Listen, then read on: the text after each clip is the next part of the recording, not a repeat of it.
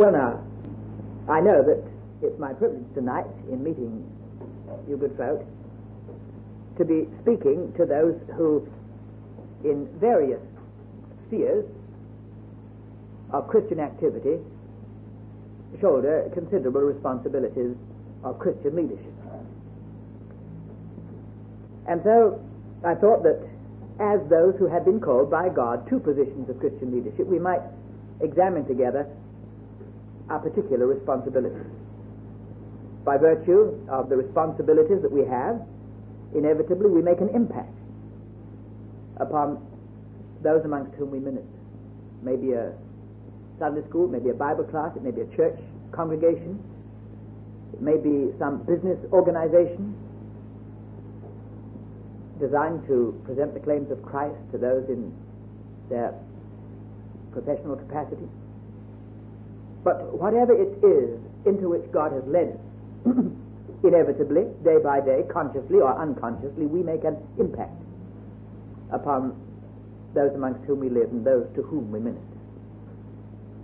And in particular, we make an impact upon those who are younger than we are, quite obviously. Boys and girls in our Sunday school classes or within our church congregations or youth clubs, these are the ones who have the right to look up to us, to get their eyes on us, to scrutinize, and to draw their own conclusions. So it is a perfectly valid question to ask, what is the impact that your life in a position of Christian leadership makes upon those with whom you are principally concerned? What is the effect of your life upon the spiritual well-being of boys and girls and young people?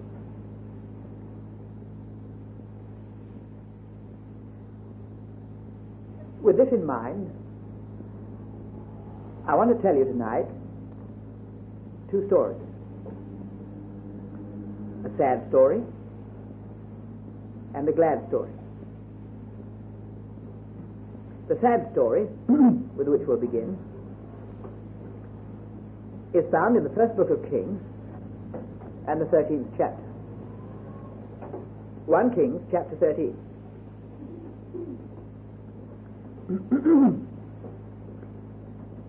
I'm sure it'll be a story that's familiar to you all.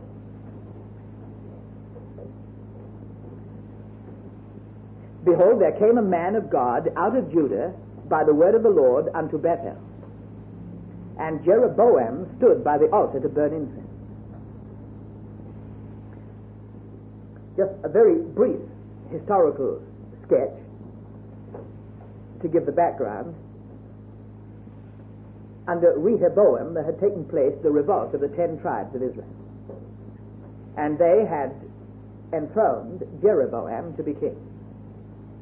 For his part, he recognized the political danger of those now under his sovereignty going to Jerusalem there to worship God, for he feared that if they were to return to Jerusalem, slowly their allegiance and their affections would be recaptured by Rehoboam. So we're told that Jeroboam, verse 28, the king of the previous chapter 12 and verse 28, he made 2 calves of gold and said to the people, it is too much for you to go up to Jerusalem. Behold thy gods, O Israel, which brought thee up out of the land of Egypt. And he set the one in Bethel and the other put he in Dan. And this thing became a sin, for the people went to worship before the one even unto death. And he made an house of high places and made priests of the lowest of the people, which were not of the sons of Levi. He introduced, in other words, a completely counterfeit form of religion, but which retained much of its inherent sentimentality. The gods he created were the gods who brought them out of Egypt, because that was still vivid in the minds of the people. And Jeroboam ordained a feast in the 8th month, on the 15th day of the month, like unto the feast that is in Judah, and he offered upon the altar. So did he in Bethel, sacrificing unto the calves that he had made. And he placed in Bethel the priests of the high places, which he had made. So he offered upon the altar which he had made in Bethel the 15th day of the 8th month, even in the month which he had devised of his own heart. That's the background. And it is into this background that suddenly there steps this man of God out of Judah. And he cried against the altar in the word of the Lord. We read in the 2nd verse of the 13th chapter, O altar, altar, thus saith the Lord, behold, a child shall be born unto the house of David, Josiah by name. And upon thee shall he offer the priests of the high places that burn incense upon thee, and men's bones shall be burnt upon thee. And he gave a sign the same day, saying, this is the sign which the Lord hath spoken. Behold, the altar shall be rent, and the ashes that are upon it shall be poured out. And so, with complete fearlessness and in utter faithfulness, this man of God out of Judah proclaims judgment upon this idolatry and blatant defiance of the God of Israel. Unashamed, unafraid, and crystal clear in his discharge of the responsibility that God laid upon him. Well, that's refreshing. That doesn't sound like a sad story. Would to God that we more often heard so clear a denunciation of evil and of all defiance of God's sovereignty in the lives of men. It came to pass when King Jeroboam heard the saying of the man of God which had cried against the altar in Bethel, that he put forth his hand from the altar, saying, lay hold on him. And his hand, which he had put forth against him, dried up, so that he could not pull it in again to him. The altar also was rent, and the ashes poured out from the altar according to the sign which the man of God had given by the word of the Lord. In other words, not only was he utterly fearless and faithful in the discharge of his responsibility in delivering the whole counsel of God, but God was in action on his behalf. And the king's arm was with him. And the king answered and said unto the man of God, entreat now the face of the Lord thy God, and pray for me, that my hand may be restored me again. And the man of God besought the Lord, and the king's hand was restored him again, and he became as it was before. Obviously a man whose activity was vitally in harmony with God's mind and purpose. He was simply the human vehicle of God's will at that particular time for this particular circumstance. And any man who at any given moment is identified by his heart attitude of total obedience to God with the mind and will of God has the legitimate right to call upon all the resources of God. That's a divine principle, given to us clearly in the 11th chapter of the Epistle to the Hebrews. He that cometh to God must first believe that God is, and that he is a rewarder of them that diligently seek. Put in a simpler way, all that God is fully available to the man who is fully available to all that God is. That, in a nutshell, of course, is the Christian life. All that Jesus Christ is, in whom dwells all the fullness of the Godhead bodily, is available to the man or the woman who is fully available to all that Jesus Christ is. And that's why, if we come to the place where we're prepared to be fully available, we can know that we are complete in Him. This man knew something of this. He stepped out of the pages of the Old Testament, but he was a man who had entered into this unique personal relationship with God, who in the place of obedience and in the faithful discharge of his responsibility had a high confidence that God would be in action on his behalf.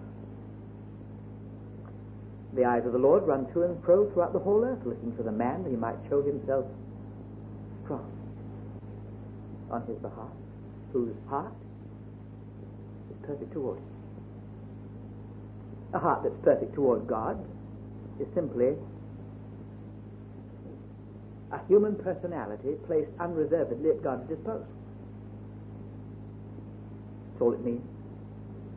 To recognize that my life mechanism, my capacity to think and to react and to decide, is a life mechanism that I must place under the supreme jurisdiction of God himself, exercising his sovereignty in and through me by his divine spirit. And God says, I'm looking for that man.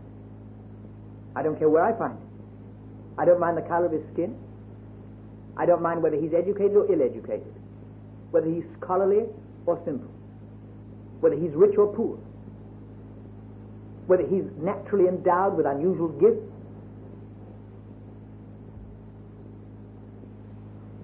or unusually bereft. All I'm looking for, says God, as my eyes run to and fro throughout the whole earth, is any man anywhere who is available.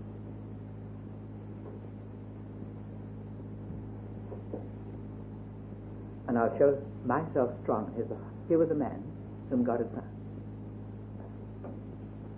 Well, that wasn't a sad story. That was anything but a sad story. And the king said unto the man of God, Come home with me and refresh thyself, and I will give thee a reward. The man of God said to the king, If thou wilt give me half thine house, I will not go in with thee, neither will I eat bread nor drink water in this place. For so was it charged me by the word of the Lord, saying, Eat no bread nor drink water, nor turn again by the same way that thou camest. I've received my instructions, and I may not stray from them.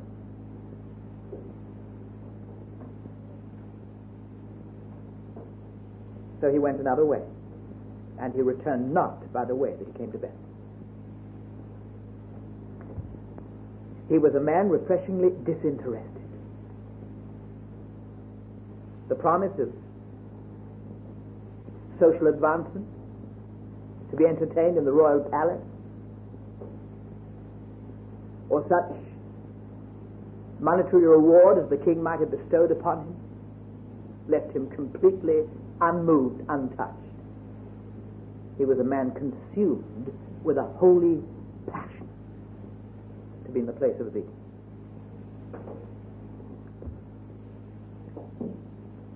He had an insatiable appetite to see God unhindered at work in and through his life.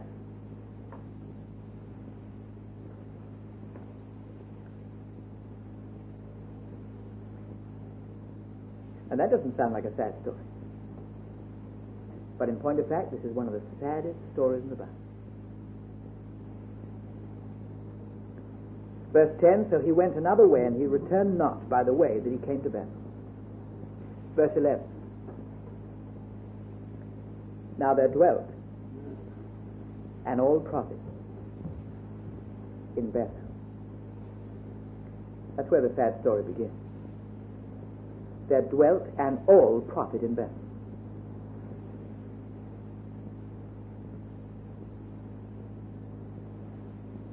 It doesn't say he was a bad man. It doesn't say that he was doing anything which might have been described at this time as specifically wrong. But what we come to know of this old prophet in Bethel is this: that he had become acclimatized to the evil atmosphere in which he lived. He had reconciled himself to the status quo. In this place, Bethel, which means the house of God, where Jacob first met God, in this place, Bethel, where Jeroboam was establishing idolatry in the face and in defiance of the living God of his people, Israel, there was an old prophet who knew better. There was an old prophet who knew God. And he never raised a voice of protest. He never barred the way to King Jeroboam. Nor did he condemn his actions. And that isn't even to say that he did not personally disapprove of them. He may have disapproved violently, but he did nothing about it. Nothing. He'd become acclimatized. Why had he become acclimatized? Why did he do nothing about it? Because I believe he was an old prophet in Bethel who had learned to live a life less than miraculous. He had learned to live a life which was something less than a life explicable only in terms of God. Of the man of God who came out from Judah, you couldn't say that of him. When a man speaks, a man's arm doesn't wither unless God is in action.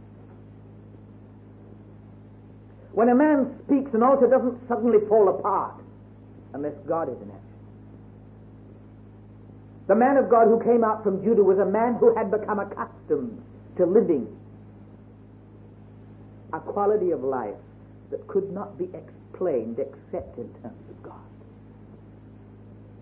But the old prophet in Bethel had learned to live a life that could only be explained only in terms of man, and certainly not in terms of God.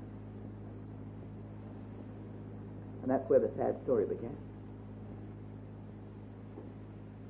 And this, unfortunately, is where too often, all too often, in 1962 the sad story begins.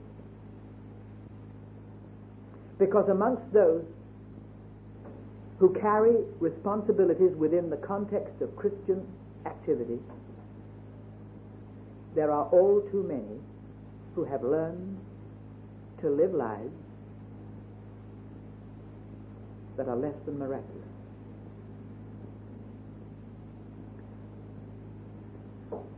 Who disapprove of sin and disapprove of the atmosphere of the world around them wholeheartedly,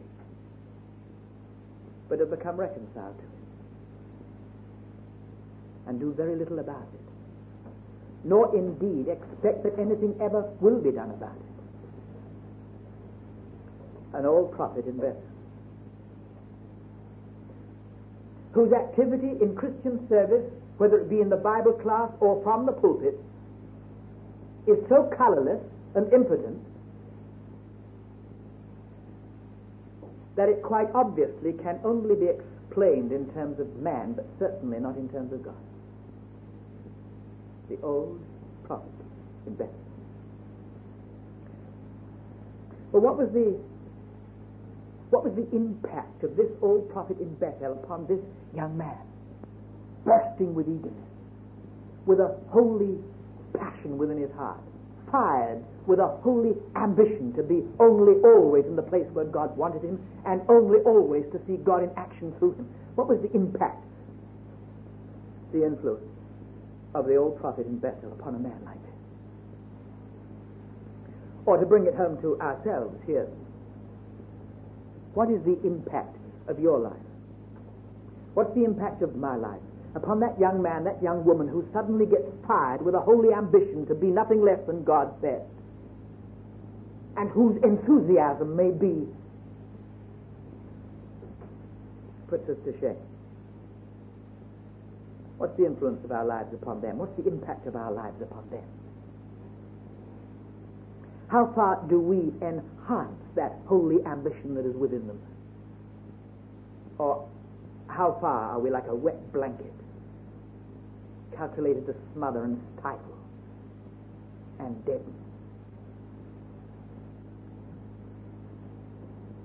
Have you got accustomed to living a life in Christian leadership that is less than miraculous?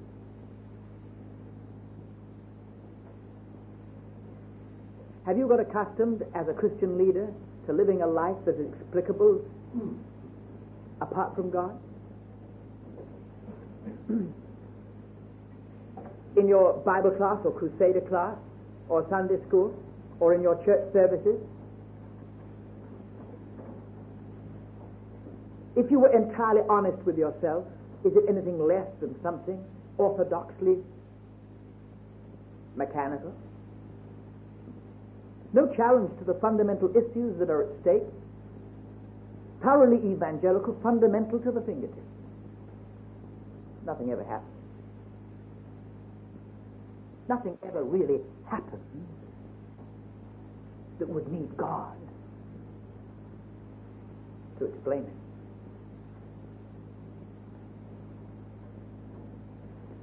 Verse 11, now there dwelt an old prophet in Bethel, and his sons came and told him all the works that the man of God had done that day in Bethel, the words which he had spoken unto the king. Then they told also to their father. You can imagine the excitement with which they burst into the house and said, Dad, you ought to have been there. You ought to have heard how that young man talked to the king. And you should have seen the king's face. My, did he go red? And he shouted at him and said, lay hands on him, arrest that man. His hand withered, Dad. His hand withered. He couldn't take it in again.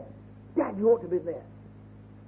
And the king started praying and pleaded with the man to ask God to heal his arm again. And he did. And it was healed. Dad, you ought to have been there. We never heard you talk like that. You talk to us sometimes about God, but we never saw God do anything like this. Dad, how is it that he can talk like that to King and you never did? Dad, how is it that God acted on his behalf and we've never seen God act on your behalf like that?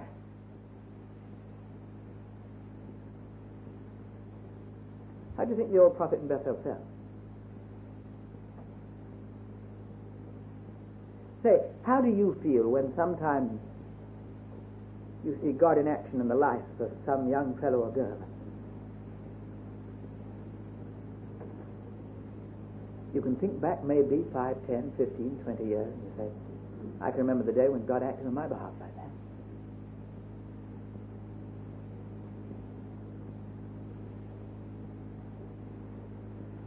But nothing happens now. Their father said unto them, what way went he? For his sons had seen what way the man of God went, which came from Judah. And he said unto his son, saddle me the ass. So they saddled him the ass, and he rode thereon.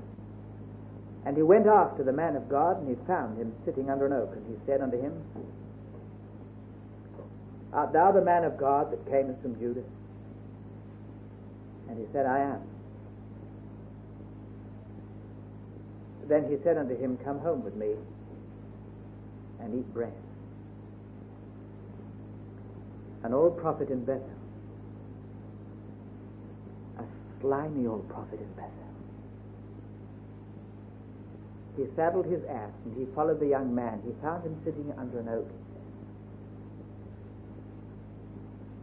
And with all the customary language, with the usual cliches, with what we might describe today as the evangelical jargon with which he himself was well acquainted. Are you the young man of God that came from Judah? Are you the young man about whom I've heard so much? All my boys were so impressed with what they saw this morning. I'm so glad to meet you. And I'd be delighted if you'd come home with me and eat bread. We'd be greatly honored to have you in our home. I'm sure you'll be a great blessing to my family. Well, slimy old prophet Bethel. You see, there's nothing that creates so much resentment in the heart of a backslidden old prophet in Bethel than seeing another man, a younger man, doing under God what he knows he should have been doing himself.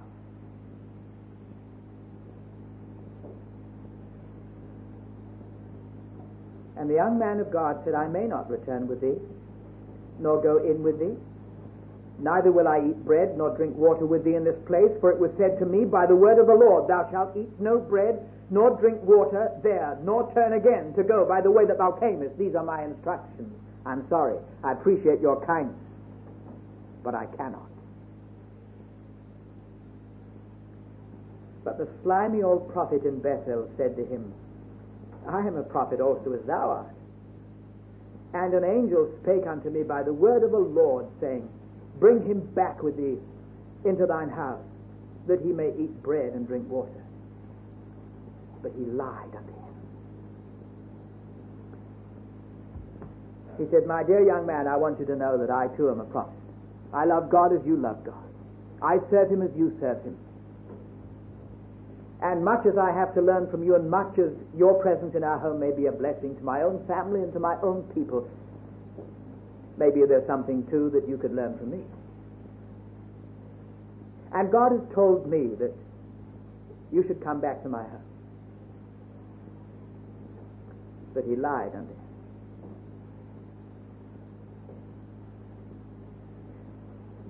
He might well have said, "I can remember when I was as enthusiastic as you are, and I was as keen as you are, but you know, over the years, one mellows, you know, and over the years, one gains experience and settles down, and of course, young man, you can't go on like this all the time, you know, you'd have a nervous breakdown if you went on like this.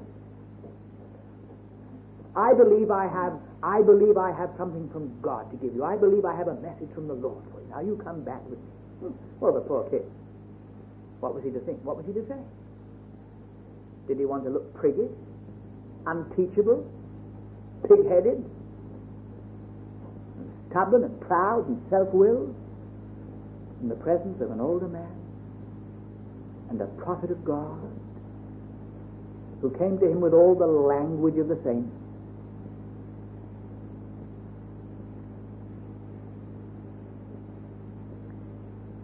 So he went back with him and did eat bread in his house and drank water. So he went which way? Back. Back. That is always the impact and influence that an old prophet in Bethel has upon the young man.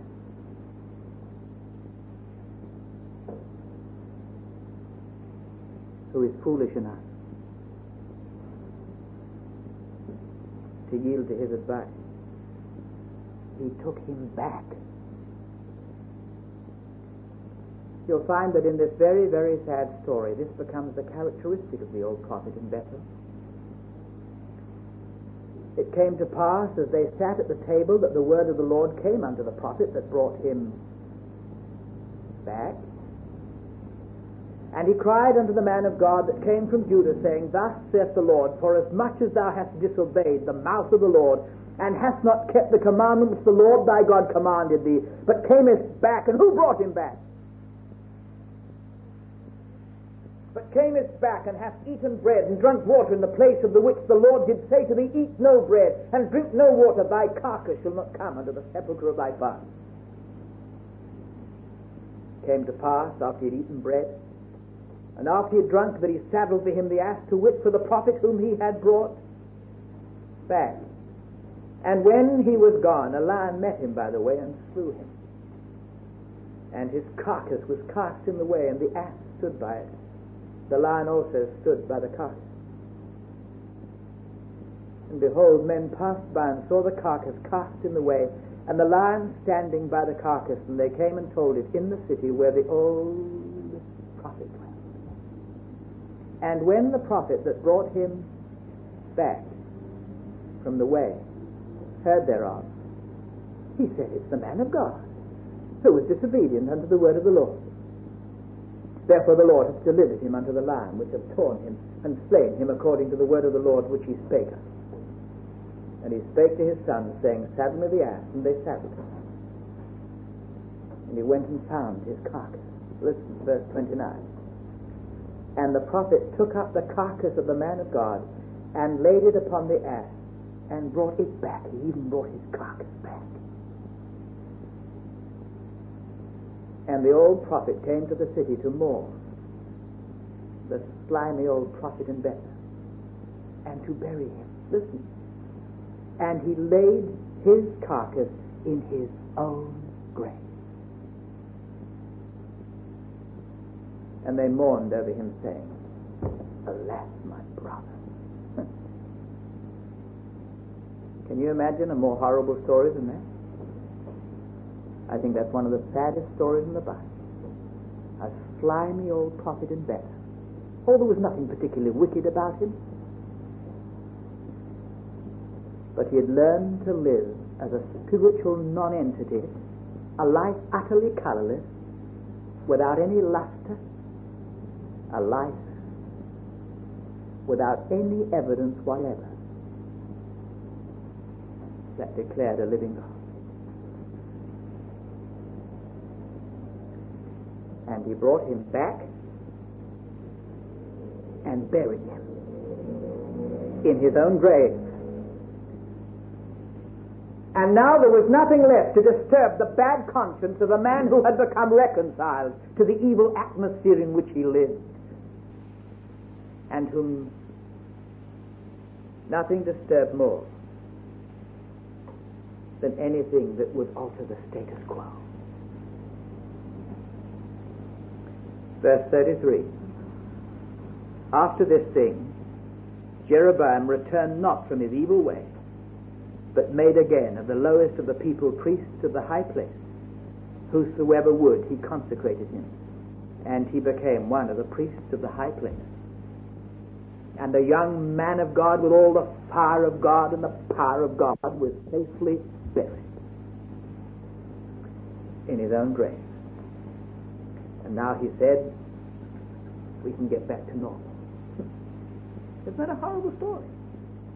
Doesn't that depress you? We're not told the story of the young man. We're not told the name of the young man. I think God loved him too well to tell us his name. He was just a man of God.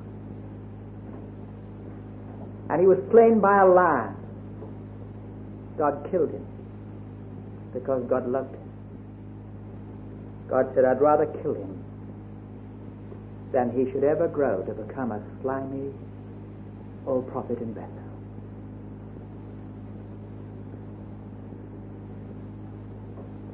I'd rather die than become a slimy old prophet in Bethel.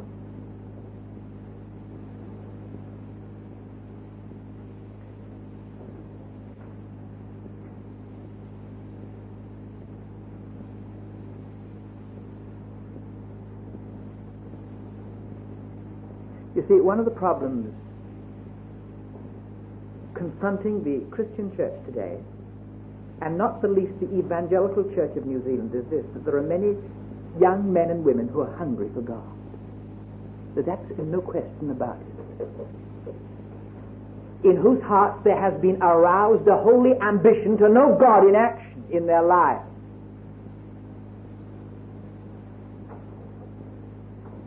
And if in the manifestation, not always necessarily with maturity and wisdom, but if in the manifestation of that holy desire to be the best for God, they disturb the status quo of the old prophets in Bethel, who do nothing but pull them back to bury them in their own graves, and they refuse to be buried,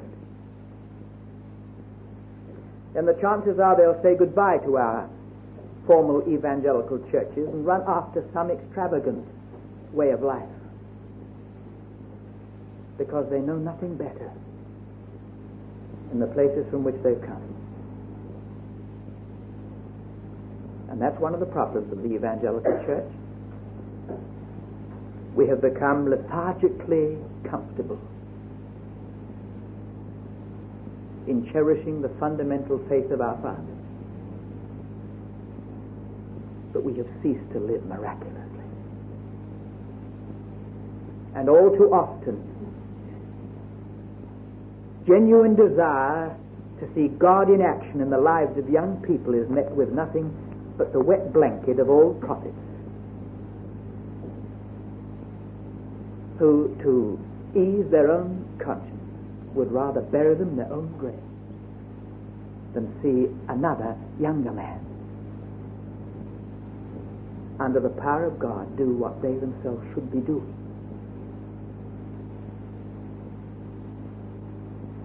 Well, that's the sad story. To end on a cheerier note, let's turn to the glad story.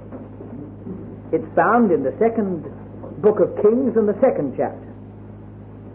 And it's such a familiar story to you that we need only almost a glance at it. It came to pass, chapter 2 of 2 Kings, that when the Lord would take up Elijah into heaven, by a whirlwind that Elijah went with Elisha from Gilgal. And Elijah said unto Elisha, tarry here, I pray thee, for the Lord has sent me to Bethel. And Elisha said unto him, as the Lord liveth and as thy soul liveth, I will not leave thee. So they too went down to Bethel. That's our introduction to this particular phase. Elisha in the company of a man called Elijah. A man who constantly lived in the miraculous. A man who knew this intimate relationship with God, who could speak and God would act.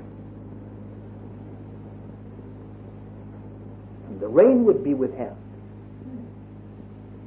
or the floods would come. And it was this relationship to God that Elisha coveted. And constantly there was aroused within the heart of Elisha a holy ambition. I want to know God this way.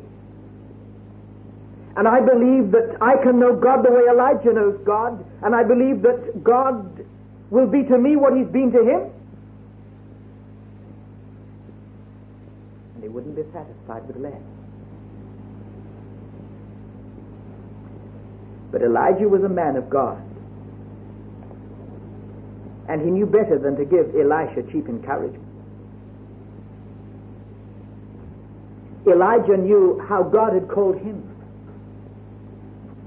And he knew that a man's spiritual authority finally doesn't derive from men's ordination. It doesn't arrive from a man-made commission. Elijah knew well enough that a man's spiritual authority derives only from the fact that God has called him, that God has ordained him, and that he's right bang in the center of God's plan for his life, and has the right, by virtue of his availability to God, to expect God's availability to him. Elijah was wise enough to know this. And he knew perfectly well that Elisha would never know divine authority simply by imitating Elijah. There was nothing that Elijah coveted more for Elisha than that Elisha should know God as Elijah knew God, but he knew there was no shortcut. It wasn't a question of technique. It wasn't a question of teaching Elisha how to say the things Elisha said and do the things the way Elijah did them.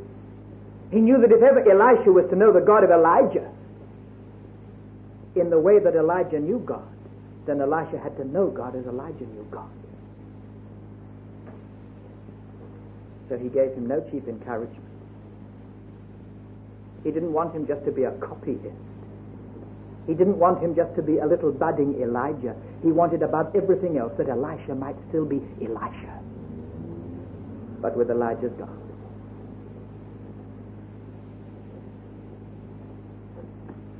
But nothing delighted the heart of Elijah more than when Elisha insisted on coming. Deep down in his heart he was saying, thank you, God. That's what I want. But I want him to come because he must. Verse 3, and the sons of the prophets that were at Bethel came forth to Elisha. And they said unto him, knowest thou that the Lord will take away thy master from thy head today? These were the sons of the prophets in Bethel. I somehow fancy there still remained the influence of that old, slimy old prophet in Bethel. For these were no more than conformists. They expected nothing spectacular. They expected nothing out of the ordinary. And they resented the suggestion on Elisha's part that ever he could be an Elijah. And they tried to persuade him to take his place with them and sit in monotonous rows and be like the rest, as colorless as them all. And they said, knowest thou that the Lord will take away thy master from thy head today? You'll look jolly silly when Elijah's gone. You've been basking in his limelight for long enough.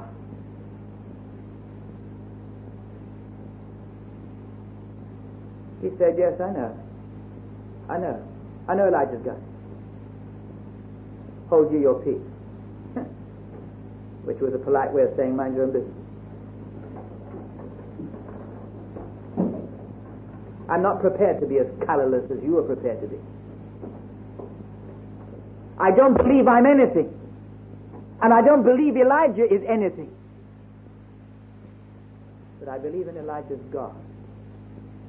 And I believe what God can be to Elijah, God can be for me, and I believe that God could be the same to you. if ever you were prepared to believe it. But you're too busy conforming to pattern.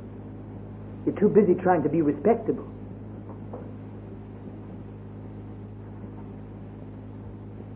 And Elijah said unto him, Elisha, tarry here, I pray thee, for the Lord has sent me to Jericho. He said, as the Lord liveth and as thy soul liveth, I'll not leave thee. I'm not staying with this mob. I'm coming with you. So they came to Jericho.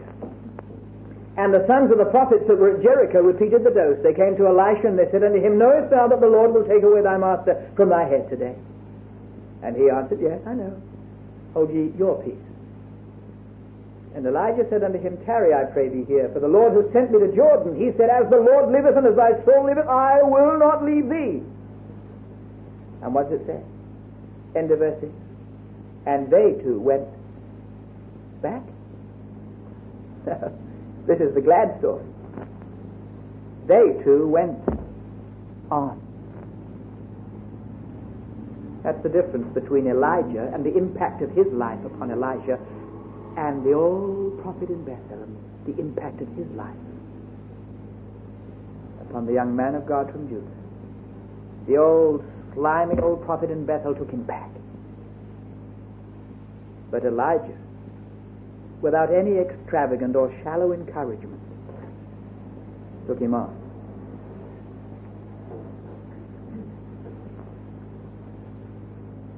And 50 men of the sons of the prophets went, and they stood to view afar off, well out of harm's way.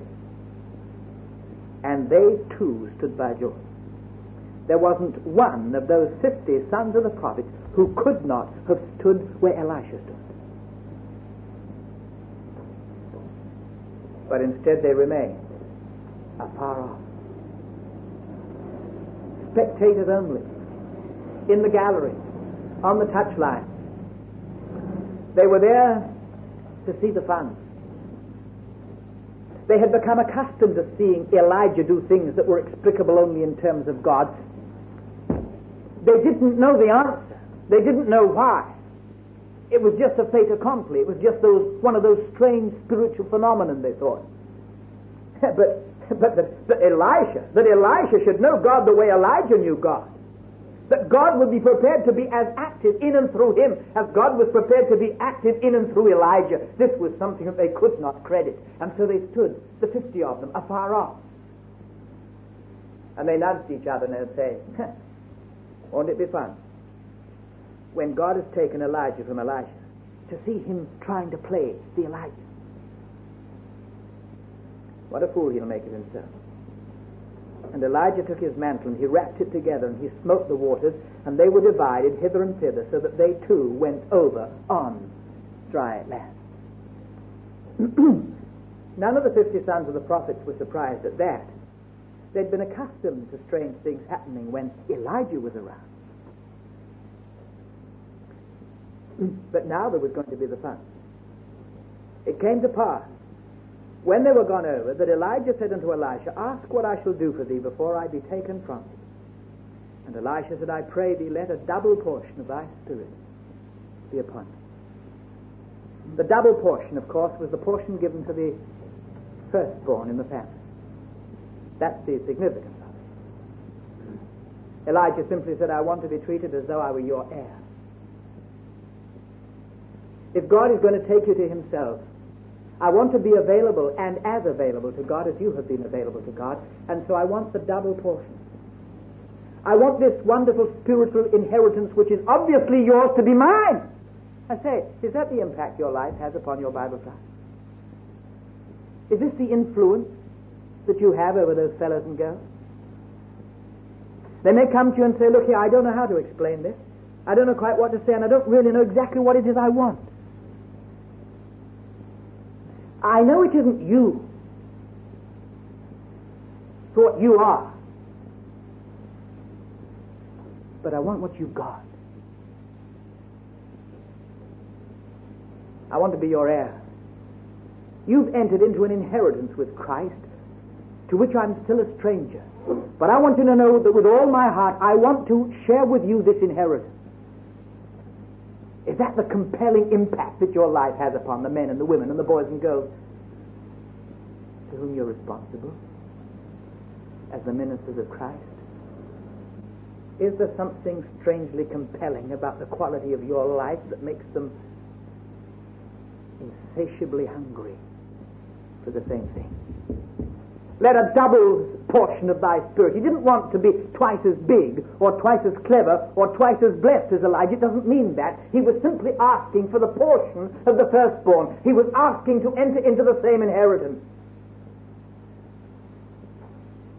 And this wise man Elijah said, thou hast asked a hard thing. Because you see, Elisha, as to whether you enter into this inheritance, as to whether you enjoy God as I enjoy God, does not depend upon your relationship to me. That's why I never encouraged you to come simply for my sake. It depends upon your relationship to God. And you see, Elijah went on to say, as much as I love you, Elisha, as much as I personally as a man may trust you, strong and high as may be the hopes that are within me concerning you, I'm not God. And I don't know your heart. I want you to know this, that the power of God is not given to a man because he imitates somebody else, because he learns his techniques and uses his style. No, Elisha. You will never receive the double portion because of your relationship to me. You will only receive the double portion if there is a relationship between you and God with which God is satisfied. So I can promise you nothing. Nevertheless, if thou see me when I am taken from thee, it shall be so unto thee. But if not, it shall not be so. God will be the arbiter, because he knows your heart. And it came to pass as they still went, which way? Verse 11? And it came to pass as they still went on, not bad, and talked, that behold, there appeared a chariot of fire and horses of fire, and parted them both asunder, and Elijah went up by a whirlwind into heaven. And Elisha saw it, and he cried, my father, the chariot of Israel, and the horsemen thereof, and he saw him no more. And he took hold of his own clothes, and rent them in two pieces. And he took up also the mantle of Elijah that fell from him, and he went back and stood by the bank of Jordan. And he took the mantle of Elijah that fell from him, and he smote the waters. And you can imagine the excitement amongst the 50 sons of the prophets as they stood afar off. And they saw Elijah, this Elisha, take up the mantle of Elijah and smite the waters. And they all nudged each other.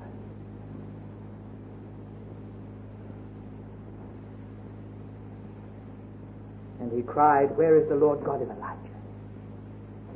And when he also had smitten the waters, they parted hither and thither. And Elisha went over, and God answered. You want to know where the God of Elijah is? He's just waiting for an Elijah. For God is fully available to those who are fully available to God. And you should have seen the look on the faces of the 50 sons of the prophets. And when the sons of the prophets which were to view at Jericho saw him, they said, would you believe it? The spirit of Elijah does rest on Elijah. Oh, extraordinary. And they came to meet him, and the poor, miserable non-entities bowed themselves to the ground, reconciled to a life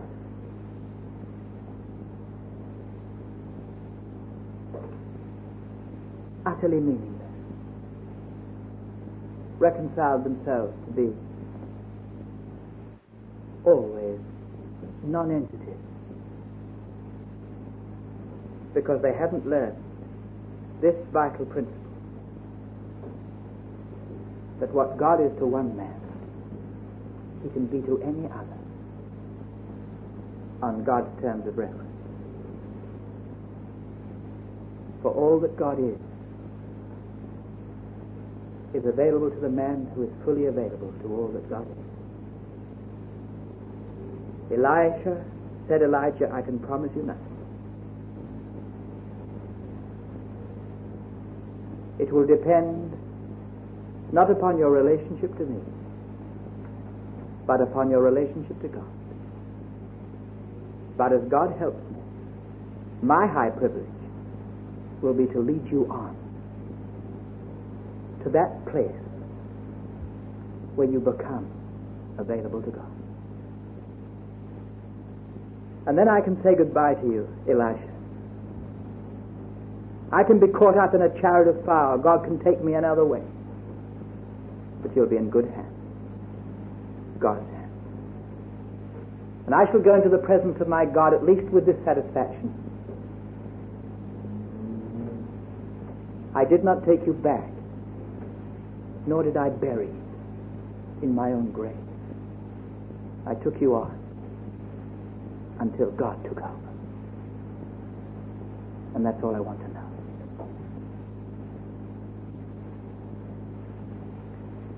Now let's pray.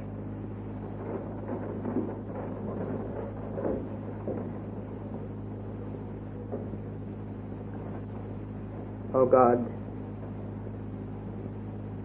none of us is strangers to Thee.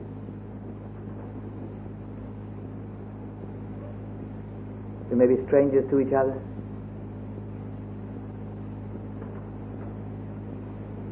Strangers to each other even among friends.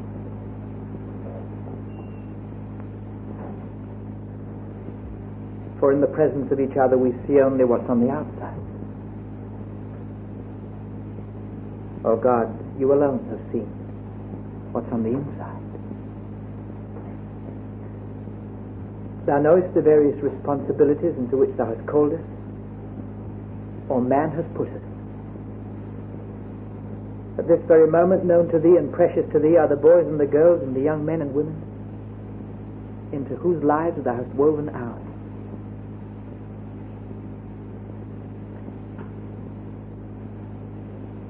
We recognize that the office, be what it may, is an office that we must discharge and can only discharge as before Thine all-seeing eye. Just to satisfy men can never be enough if it has never satisfied Thee. Forgive us, we pray Thee, dear Lord, for those occasions when the impact of our lives upon others has been to dampen their ardor.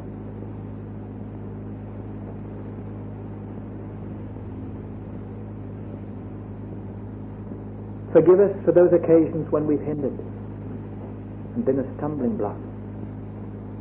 Forgive us, dear Lord, for those occasions when we've been tempted to resent the obedience of another that has revealed our own disobedience. Their strength against which there has been silhouetted our own weakness. We thank You, Lord Jesus, for all those who in their day and generation have been Elijahs to us. They're precious in our memory. Some of them hardly knew it. Maybe we never had occasion to tell them. But somehow always in their presence it was to go on and never to go back.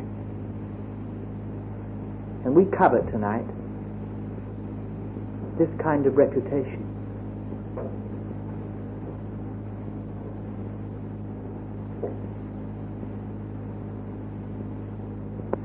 We pray unitedly for those whom Thou hast lovingly committed to our charge,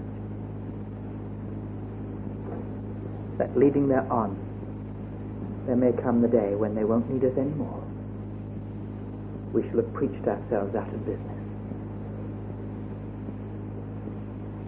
because they are solidly and securely in Thy strong hands, and God has taken over.